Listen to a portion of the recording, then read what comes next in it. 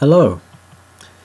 When you first created your user account in Moodle, you were asked for very limited information: a username, a password of your choice, the city and country of residence, and an email address for Moodle to communicate with you.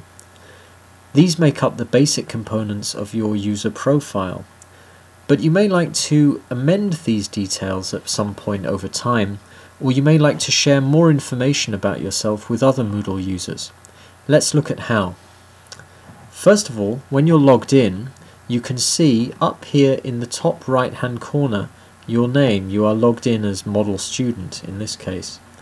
Now I'm going to click on that and thereby enter my public profile. This is the information that other Moodle users would see if they did the same thing and clicked on my name wherever it appears in Moodle. I want to change some details, so I'm going to click here on Edit Profile, and this takes me to the profile page.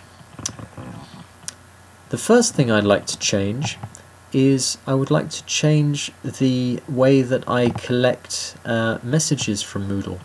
At the moment, I'm set to receive single emails for every time somebody posts to a forum that I'm following. I have other choices, like a daily email with all of the posts, or a daily email just with the subjects. I'm going to select daily email with subjects only because I'm getting a lot of emails and I want to reduce them. It says here under forum tracking that I can either not keep track of posts that I've seen, or it can highlight new posts for me, so that whenever I look at a classroom and there's a forum in it, it will show me 3 new posts, 10 new posts, and I know there's something new. That's useful. I'm going to select that. Then I'm going to scroll down and change the country of my residence, because I've recently moved from the United Kingdom to Trinidad and Tobago, and I'm not sure about the name of the town or city in Trinidad and Tobago that I'm at, so I'll call it Kingston.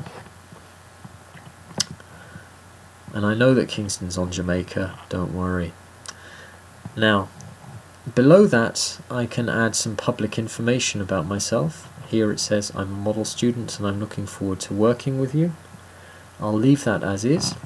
And here, under picture of, I could upload a picture or another visual to illustrate myself, to act as an avatar, by clicking on Browse and selecting a file from my system and uploading it.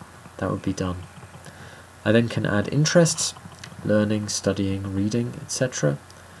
And I'm going to add a new one by making a line break and saying Moodle.